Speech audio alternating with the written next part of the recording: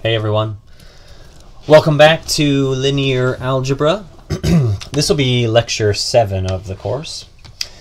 And in this section, we're going to continue studying systems, and we're going to, in particular, look at equivalent systems.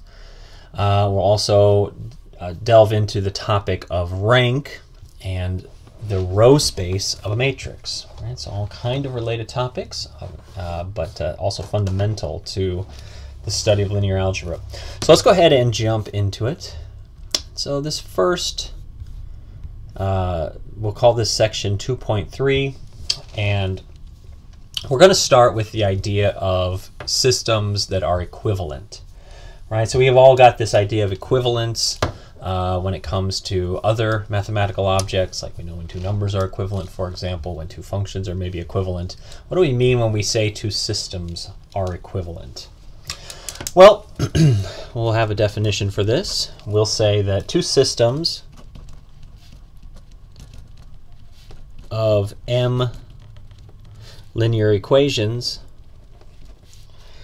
in n variables, okay, two systems of m linear equations in n variables are equivalent. Okay, they're equivalent if and only if they have exactly the same solution set.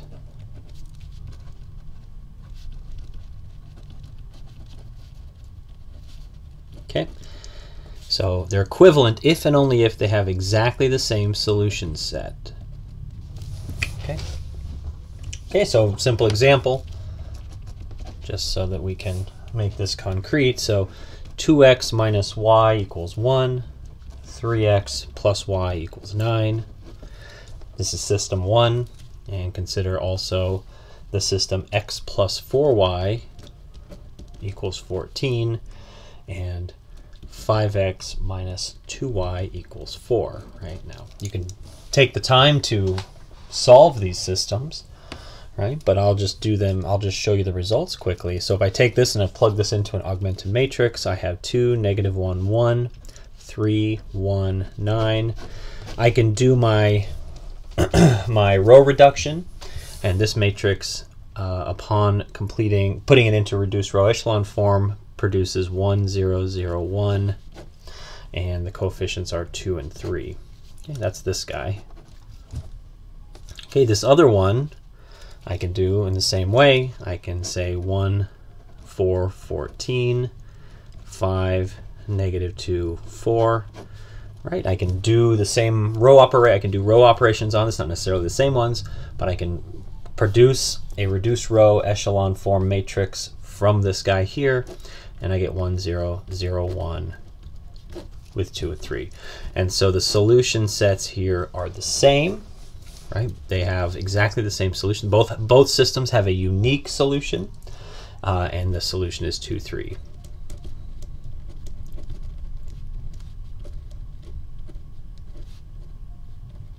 So both systems have a solution set of, in this case, just the single vector 2, 3.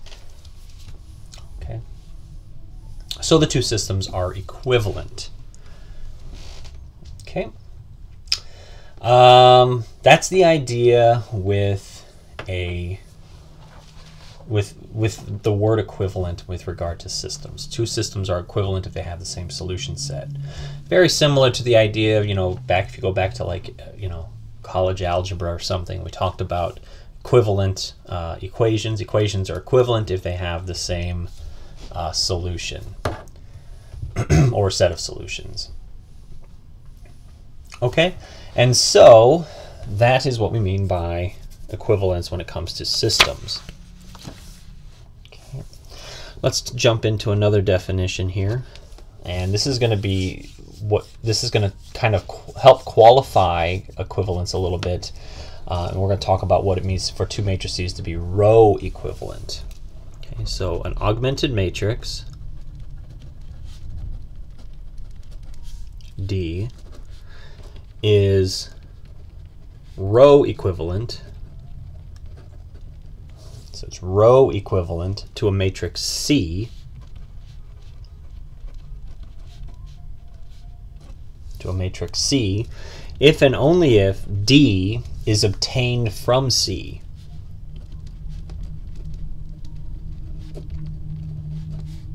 And then by a finite number of row operations.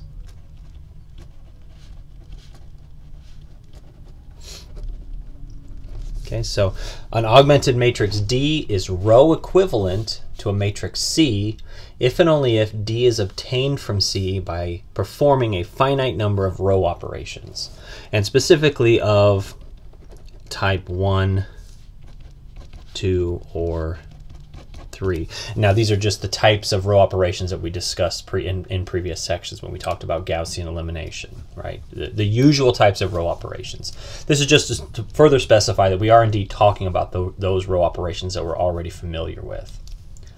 Okay. So by this definition, D is equivalent to C. But it turns out, and maybe you haven't thought about this, maybe you have, C is also equivalent to D. Okay, so if D is equivalent to C, C must be equivalent to D. So there's a reversal on the equivalence relation, right? And so in this case, it holds as well. So D equivalent to C implies that C is equivalent to D. And what does that imply? Well, it implies that row operations are reversible. Okay, so D equivalent to C if and only if C is equivalent to D. Okay, so D is equivalent to C if and only if C is equivalent to D. And the implication here is that the row operations must be reversible. Right, that means I must, if I have a finite number of operations, row operations that get me from D to C, then there's going to be a finite number of row operations that will take me from D back to C, right? Which means that those operations must be reversible. We haven't really talked about this. Some of them are kind of obvious, but some of them, well, I think they're mostly kind of obvious actually. But let's just flush them out just to make sure we can see this. Okay, let's talk about the reversibility of these row operations. So row operations are reversible. Okay. So let's see. We'll talk about the type of the operation in this first column, and there'll be type 1, type 2, and type 3. Those are the only three we're really interested in. Now, type 1 was the act of taking a row and multiplying it by a non-zero constant, right? So if I have a constant times row I, then I can replace row I with that new scaled up version of row I, right? I can do this. This is one way to notate this operation. So a constant times row I becomes your new row I. Okay, now how would I reverse that operation? So effectively, I've just taken a row of the matrix and multiplied it by the number C, right? Whatever happens to be the value C, the scalar. Well, to undo that, I simply have to multiply. You can think of it as dividing the row by C, but it's better to think about it in linear algebra as multiplying the row by 1 over C, by the reciprocal of the scalar. Right? So to reverse this, I would just say row I is going to be replaced by 1 over C times row I. Right, that's the reverse operation. Okay, so that one's kind of straightforward. Row operation 2, remember that was the operation of taking C times row I plus row J and having that be the new row J. Okay, so I take scalar, I do scalar multiplication on row 1 and I add it to row 3 and that becomes my new row 3. So this one you may have to think about a little bit, but it turns out that it is also very simple. Instead of adding the scalar to row J, I will just subtract the scalar right? So it'd be negative C times I plus J, right? So just flip, use the additive inverse of whatever the scalar happens to be. Okay. And we'll do an example of each of these in a second just to make sure that's clear. Now, row operation 3 is as simple as it gets. This is just the operation of flipping, interchanging two rows, the position of two rows. And so obviousto reverse that, it's simply a matter of, putting them back, switching them back, right? Okay, let's do an example of some of these, a couple of these. Let's do a row op type 1 example. So let's say I have a matrix 2, 4, 0, 3, 1, 1. Right now, if I were trying to convert this into reduced row echelon form, first thing I might do is multiply row 1 by 1/2. So let's do that. Okay, and what do I get? I get 1, 2, 0, and then 3, 1, 1. Right now, if I want to reverse this, so the row operation goes from here over to here, it goes in this direction. But if I wanted to reverse it, what would I do?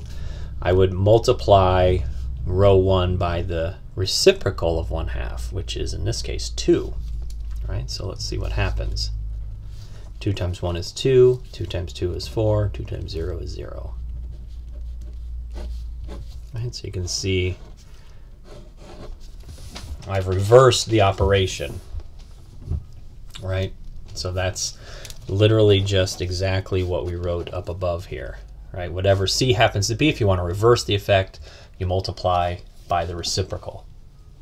So that's row operation type 1 reversed. How about row operation type 2? Okay, row operation type 2. Let's say I have a matrix 1, 0, 3, 2, 1, 5.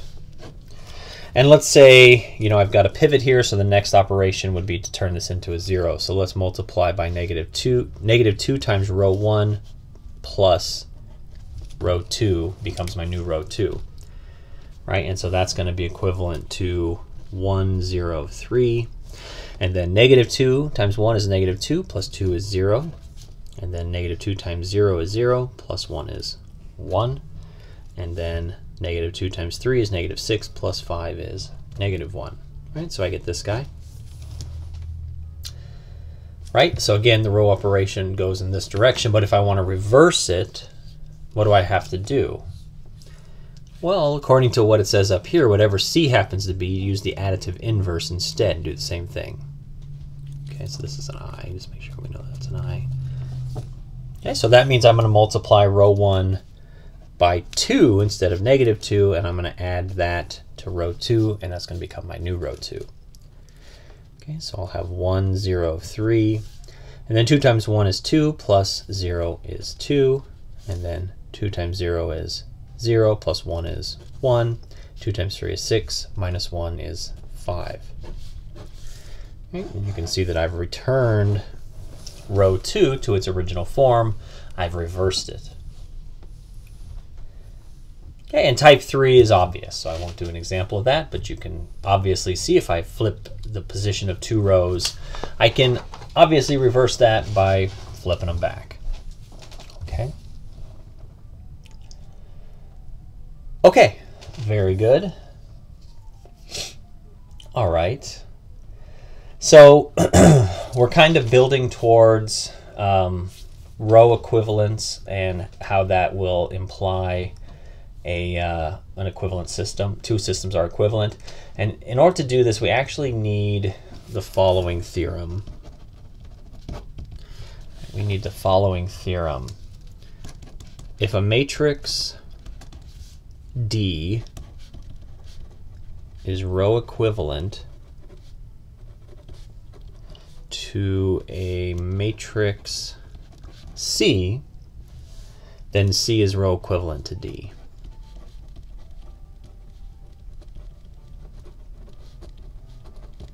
Okay. And so this is kind of like what we said previously, right? We said, you know, I mean, this is kind of an equivalence thing, right? Usually, typically, when you talk about equivalence relations, there is a reversibility. You know, the equivalence goes both directions. This is just making that plain, right? The proof here is completely obvious. It's an obvious consequence of the reversibility of row operations. So the proof is an obvious consequence of the reversibility of row operations. Right, so previously we said that an augmented matrix, a matrix D is row equivalent to a matrix C if and only if D is obtained from C. Well, if I can obtain D from C, then because the row operations are reversible, I can literally just flip all of those row operations and I can obtain C from D, right? So I can turn it around very easily, and that's all that this theorem is saying. Okay, okay. Very good. Let's jump into kind of a big theorem here, kind of a big one. Okay, so let's let AX equals B be a system of linear equations. Okay, if C augmented with D is row equivalent to A augmented with B, then the system Cx equals D is equivalent to Ax equals B. Okay, so this kind of ties all the ideas together, right? So if Ax equals B is some system, and if there's a matrix you can think of as the augmented matrix C with D, and if that augmented matrix CD is row equivalent to whatever the augmented matrix that you get out of the system Ax equals B, if those two matrices are row equivalent, then whatever system is implied by CD, the augmented matrix, that system that comes out of that matrix must be equivalent to Ax equals B. Okay, and so to really prove this very rigorously would be, I mean, it isn't super difficult. It just can be somewhat time consuming. So I'm just going to sketch the proof for people. I'm going to sketch it out just because we have a lot of material to cover in this section. But here's the sketch of the proof, and I would encourage you to, you know, maybe watch how the proof is sketched and then go in and fill in all of the detail as good practice. Okay, so the proof of this theorem is going to be a consequence of a couple of things: the definition of equivalent systems. So the proof uses one, the definition of equivalent systems, okay, i.e. same solution sets, right? Okay, two systems are equivalent if they have the same solution sets. It's also going to be a consequence of the previous theorem.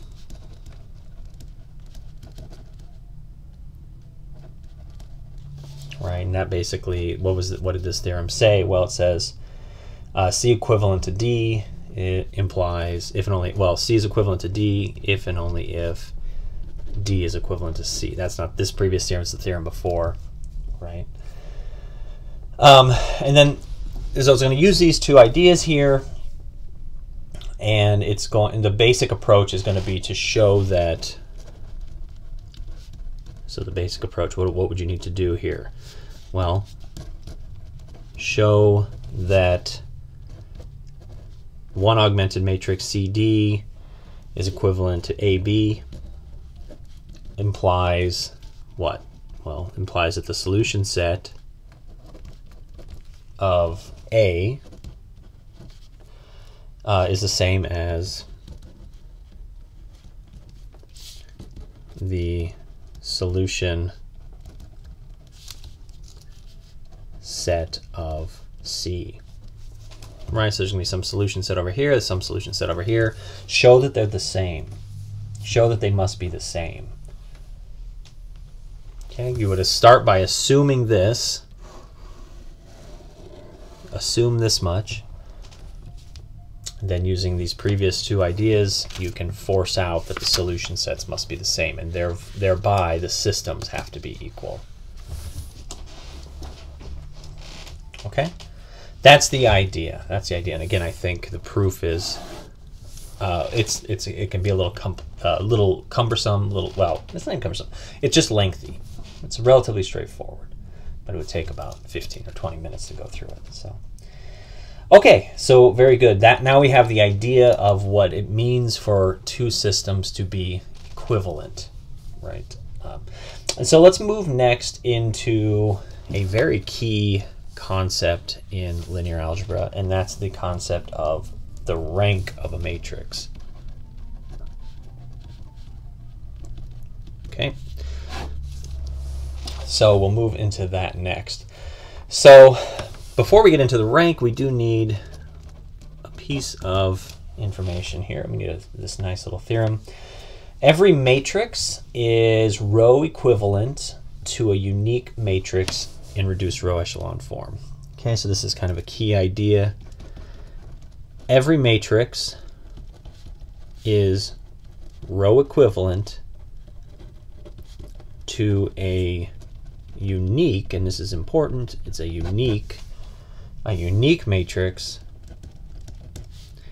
in reduced row echelon form, RREF, reduced row echelon form. Okay. All right. So this is a key idea.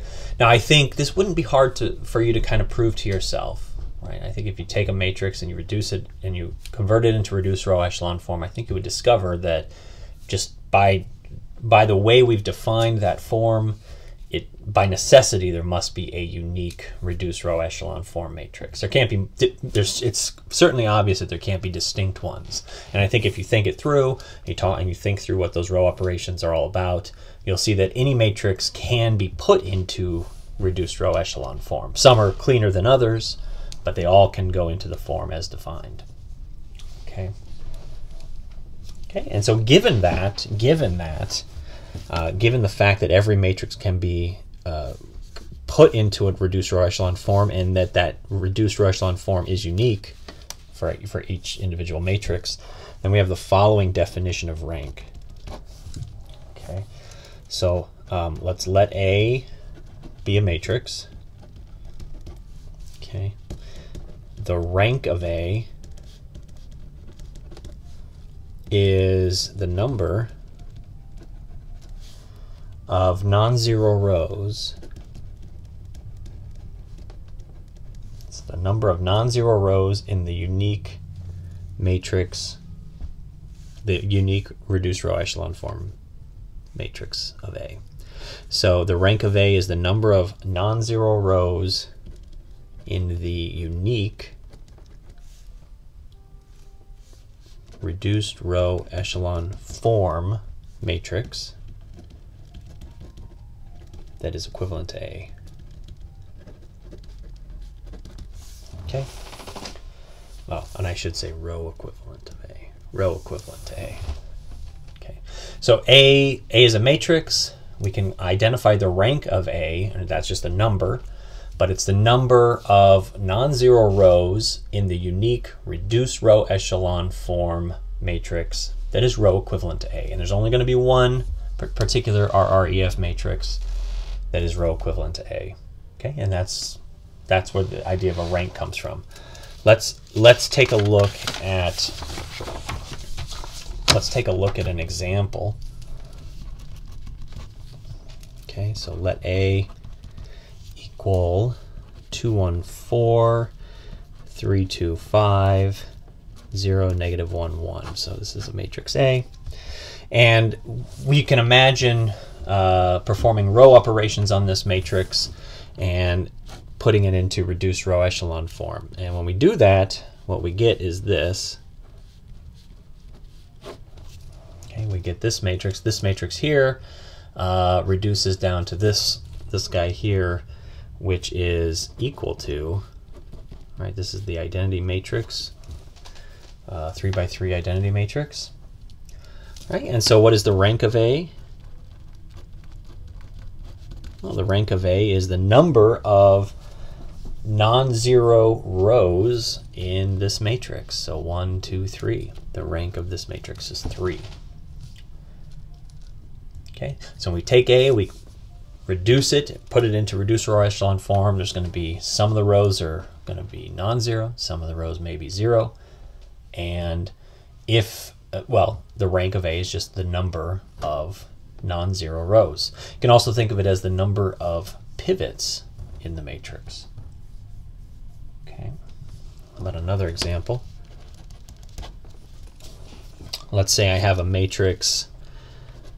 Let the reduced row echelon form of the matrix B equal, let's say it looks like this, 1, 0, 2, negative 1, negative 4, 0, 1, negative 6, 4, 3, and then maybe the last row is all 0. Okay, what's the rank of this matrix? So the rank of B, well, you got a non-zero row here, you got a non-zero. First of all, is this in reduced row echelon form? Indeed, right? You've got a 1 and nothing else. You got a 1, nothing else. The 1s are staircased. The bottom row is all zeros. That's fine. You've got non-zero values over here, but those are not pivot columns, so it's okay. So the reduced row echelon form of B is of, you know, this is a matrix in reduced row echelon form. What's the rank of it? Well, it's 2, isn't it? So the rank of this matrix is 2. There are exactly 2 non-zero rows for this matrix. Right? You can also think of it as there are exactly 2 pivots in this reduced row echelon form matrix. Okay. All right. So kind of looking at these two matrices, we can, there's a couple of things, a couple of observations that can be regarding homogeneous systems from previous sections that we can now restate in terms of rank. Right, so previously we talked about with a homogeneous system when you would have unique solutions, or when you would have trivial and non-trivial solutions, and now we can state them as a theorem in terms of rank. So let A x equals 0 be a homogeneous system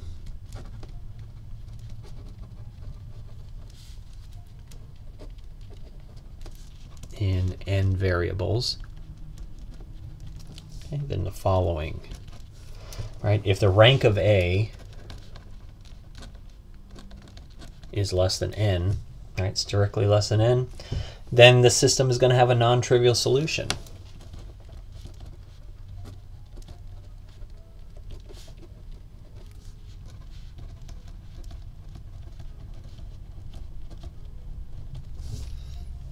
Okay, so that's a situation like this. Maybe you have 1, 0, 0, 0, 0, 1, 0, 0, 0, 0, 0, 0, something like this. Right, you have an independent variable here in the x3 position. Right, that means you're going to have a non-trivial solution. In fact, you'll have infinitely many solutions. Right, and then this is a case where the number of variables are 3, but my rank is only 2 in this example. Okay, so you'll have, in this case, you'd have a non-trivial solution. What about part 2? What if the rank of A is equal to n? Well, then you have only the trivial solution. So the system will have only the trivial solution. right? And that's a situation like this: 1 0 0 0 0 1 0 0 0 0 1 0, right? And so you can kind of think of this as x1 equals 0, x2 equals 0, x3 equals 0. There's no other possible solution, right? Okay, and so we talked about these in the previous lecture when we talked about homogeneous systems, right? And now there's this connection between the rank of the matrix and the solution set for a homogeneous system. Okay, and I think this is an easy proof for people to work through. Again, I think I'll leave it to you to spin that up, but I mean, what's it going to look like? How's it going to go? Well, you're just going to, what are you going to do? You're going to start with this matrix, right? Right, you're going to put it into RREF.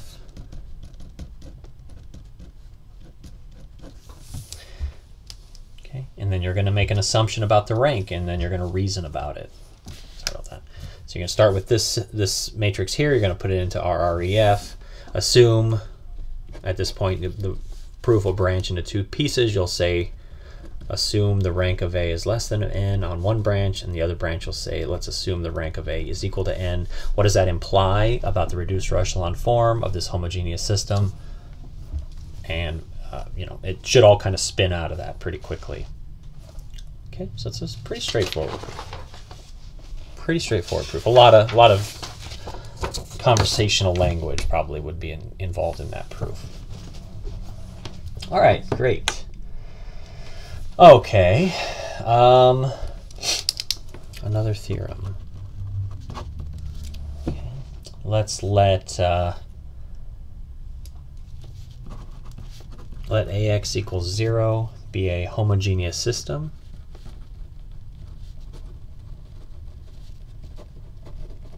Be a homogeneous system of M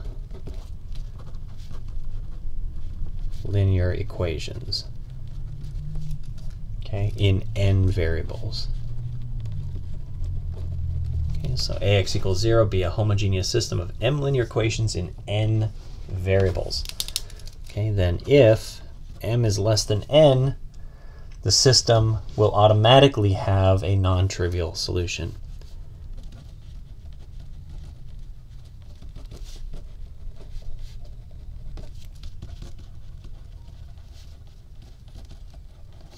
Okay, is that obvious? Well, if the system has only m equations, but it has n variables, and m is less than n, then the rank of m is the rank of A is by necessity less than n. Right? This is going to, the clear implication is that the system will have a non-trivial solution. Right? If m is less than n, then that implies basically that the rank of A is less than n, which implies non-trivial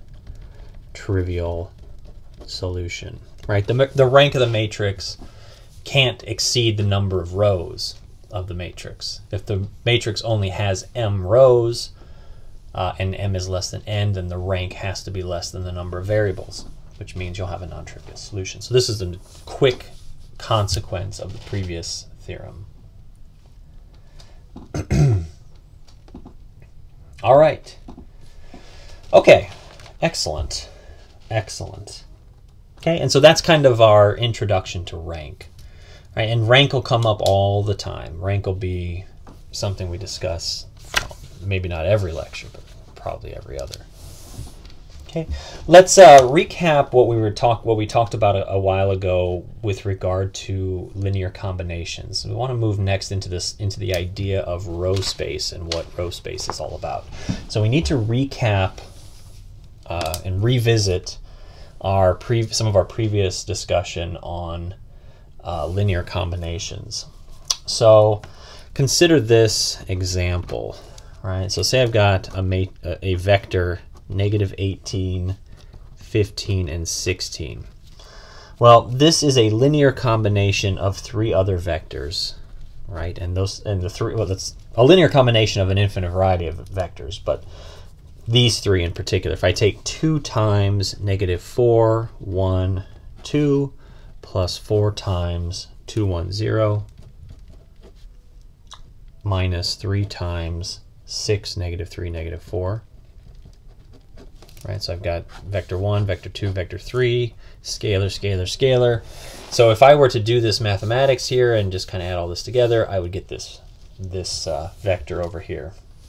What that means is that the vector -18, 15, 16 is a linear combination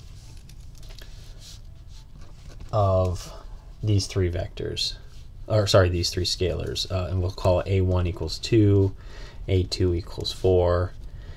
Oh, sorry. The vector is a linear combination of the other vectors. -4, 1, 2, 2, 1, 0, and 6, -3, -4. It's a linear combination of those three vectors. And in particular, the scalars 2, 4, and -3 are the scalars that are required to create the linear combination. Okay? And so one way to sort of analogize this would be to think of this vector here as the destination, kind of a destination point in 3D space, right? And think of these three vectors as the sort of the, what would be the word, the primary directions, right? So we'll call this vector 1, vector 2, and then A3, A1, A2, A3, and we'll call this X. Okay, so kind of just to put this into words here. So X is the destination in 3D space, in this case 3D space, because these are vectors in R3. So X is the destination in 3D space, and A1, A2, and A3 are the primary directions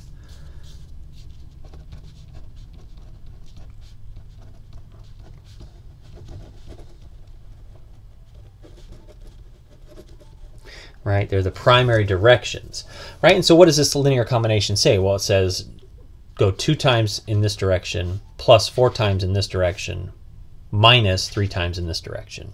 And when you do that, you'll get to the destination, right? So it's like this vector here, this is going to sound kind of cheesy, but like this vector has an address, so to speak, in R3, in the space in R3 according to these vectors. So -18, 15, 16 has an address that can be gotten to using A1, A2, and A3. Okay, so that, again, that's just like, this is a little bit like a metaphor here, right? You want to get to this address. These are the only directions you can move in, the direction of these vectors. This linear combination tells you how to move in each of the directions in order to get to this destination. Okay, so some vectors can be gotten to using only these directions, and some vectors cannot. So there are some vectors in R3 that you can't get to using these three fundamental directions, these three primary directions. Let's see an example of that. Okay, so some vectors,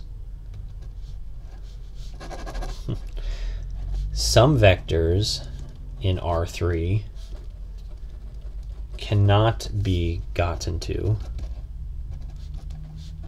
using A1 equals -4, 1, 2, A2 equals 2, 1, 0, and A3 equals 6, -3, -4.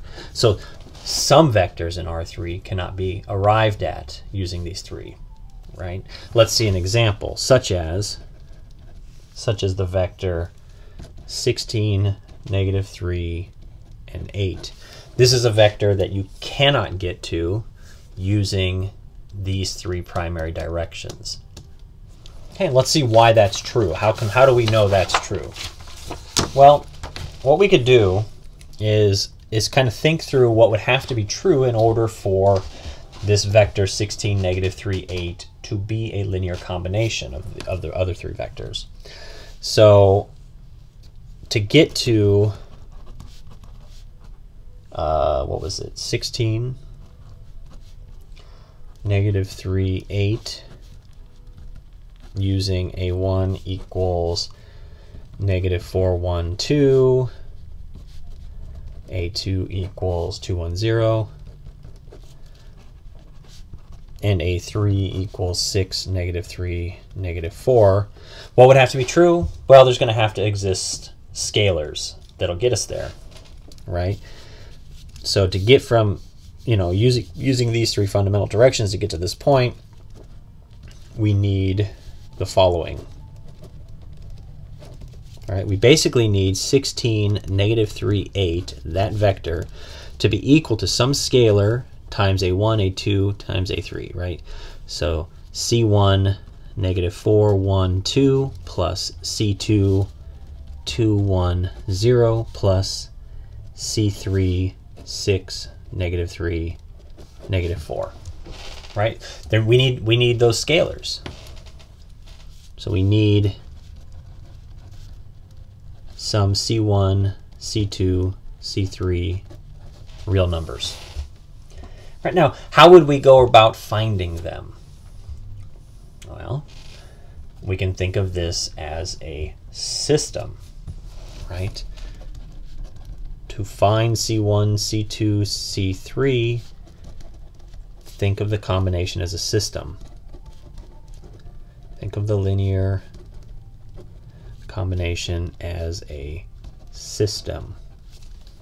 Okay, so what does that mean? Well, negative 4 times C1 plus 2 times C2 plus 6 times C3 needs to equal 16, right?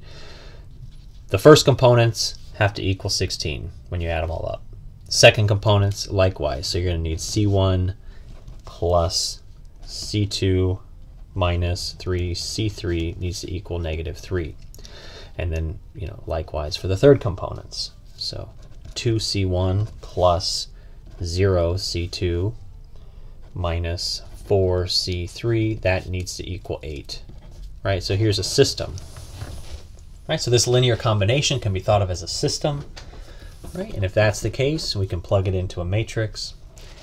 Right, and when we do that, we get what? We get negative 4, 2, 6, 16, 1, 1, negative 3, negative 3, 2, 0, negative 4, 8.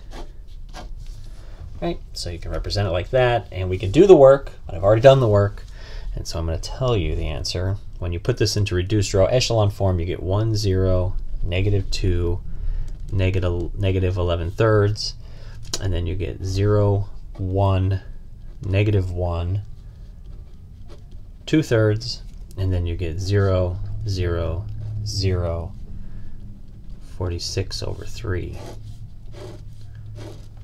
Okay. And so this is the reduced row echelon form of this matrix. And so what you can see here is that you have, a contradiction here in the third row of the matrix. The system is inconsistent.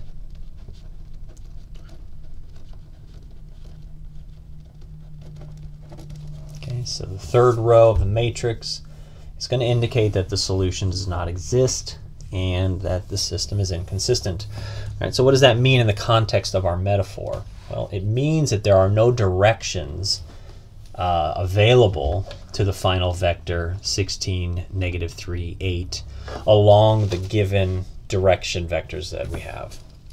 So there is no way to get to 16, negative 3, 8 using the direction vectors 4, 4, 1, 2, 2, 1, 0, and 6, negative 3, negative 4. Okay? Right, so in the context of our metaphor, we can't use these fundamental directions and arrive at this destination. Okay? All right. So that's just another way of saying that 16, negative 3, 8 cannot be written as a linear combination of these three vectors. Okay?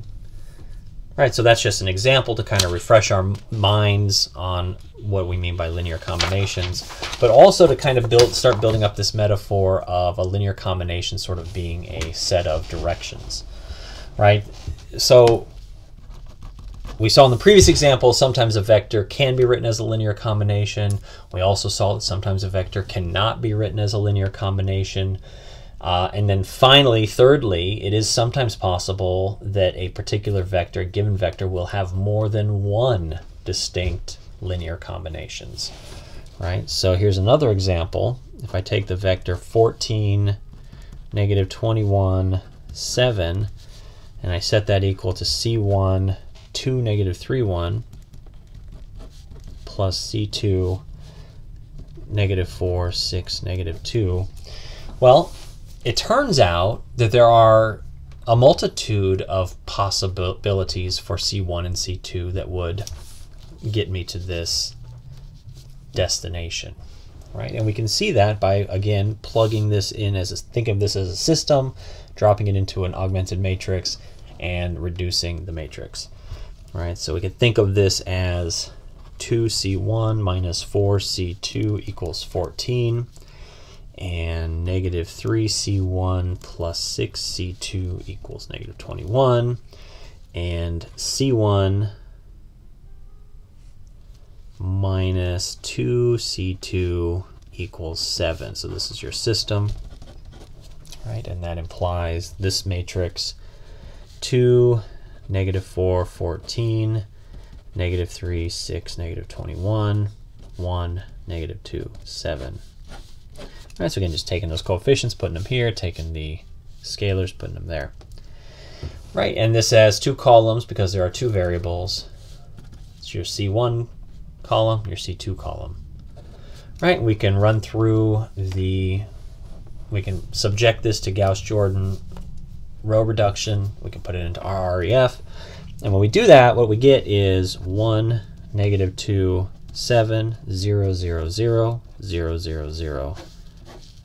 It looks like this. So you can see that C2 is independent, right? So it's totally independent. So C2 is an independent variable.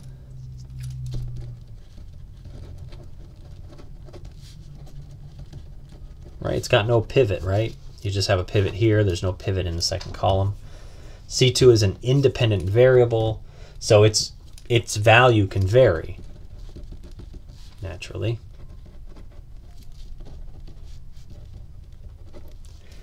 Okay, and whatever you choose, whatever you select for C2, you can force out some value of C1.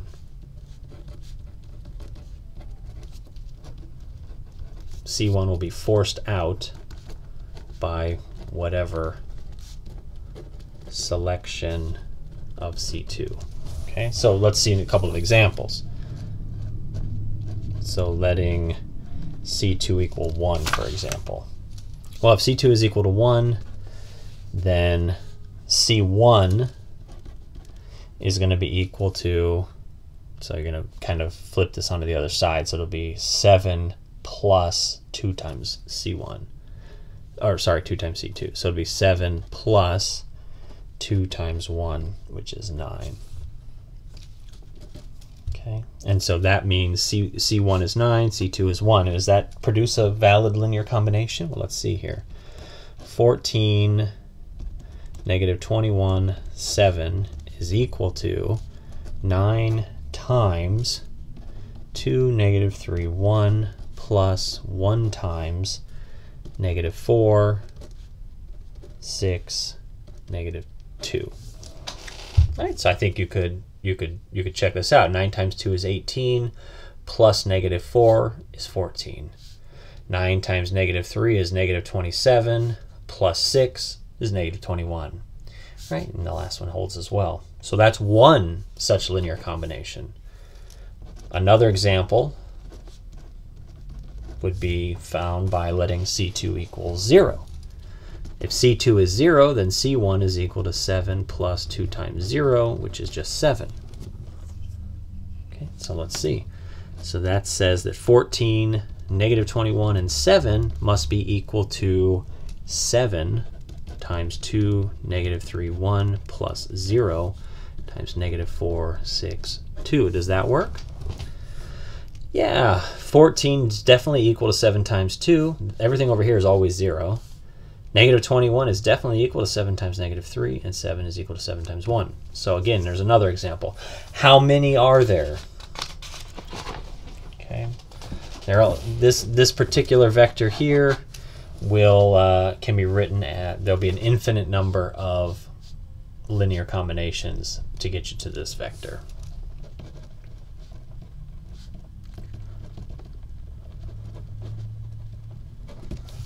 Okay, so there are infinitely many. Okay, all right, very good. Okay, so that's just a kind of a review of linear combinations. And in this last example, in the context of the metaphor we're trying to develop, we can say to ourselves, well, if I want to get to this destination along these two primary directions, then there are infinitely many ways to do it. Okay, there's infinitely many ways to do it. I can do it first by going 9 times this and then 1 times that. I could do it next by going 7 times this plus 0 times that. There's some combination that involves C2 equal to 2, C2 equal to 3, 4, all the way up to bajillions, and in every direction, right? So there's an infinite number of linear combinations. There's an infinite number of ways to get to this destination using these two directions. Okay. All right. So with that in mind, let's jump into the idea of the row space. Okay, so let's let A be an m by n matrix. Okay, then the subset of Rn, right? So these are n tuples, right? These are vectors with n elements. So the subset of Rn consisting of all vectors that are linear combinations of the rows of A is called the row space of A.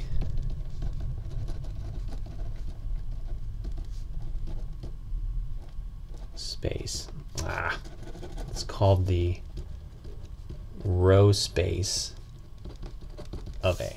Okay, so if A is an m by n matrix, that means it has m equations. If thinking of it as a system, it's going to have, well, we'll think of it as a matrix. A is an m by n matrix. It has m rows and n columns. Okay, the subset of Rn, right? These are n-dimensional vectors. The subset of Rn that consists of all the vectors that are linear combinations of the rows of A, that's what we mean by the row space of A.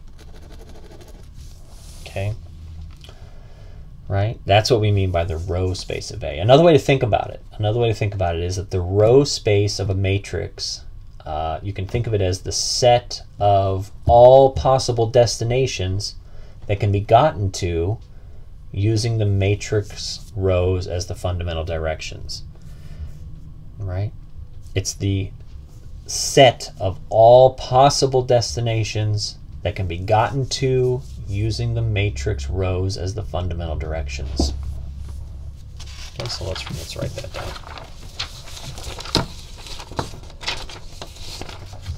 Okay, so the row space is the set of all possible destinations, right, in Rn, right, n-dimensional vectors that can be arrived at, that can be gotten to using the matrix rows as the directions. That can be gotten to using the matrix rows as the fundamental directions. Okay. Right, so this just extends that metaphor. So before the first example, we had one unique destination. We had a destination that we could get to using only one particular linear combination. That was our first example. The second example, we had a destination that we couldn't get to using the given vectors, right? There was no such linear combination. And then the third example, we had a destination that you could get to using infinitely many distinct linear combinations, right? So the first example and the third example were both vectors in the row space. The second example, when you can't get to it using the given vectors, there's no linear combination, then that vector is not in the row space. Okay. So let's kind of visualize it like this, right? If I have a matrix A and I want to think of the first row as a vector, the second row as a vector, right? And then the mth row as a vector. Okay, so there's m rows, and let's just assume there's n columns. Okay. Then the row space of A is the set, right? What is it? It's the set of vectors that have this form, right? So it'll be C1 times V1 plus C2 times V2 plus dot dot dot plus Cm times Vm, such that C1, C2, dot dot dot, Cm are all real numbers. Right, so take every possible combination of those scalars C1 through Cm, plug them into this linear combination. The vector you get out is in the row space. Do that exhaustively, and you have the entirety of the row space. Okay? Excellent. All right, very good. Very good. I think we will pause here and pick up the rest of the lecture in a part B. Okay, so we'll pause here and pick up the rest of the lecture in part B.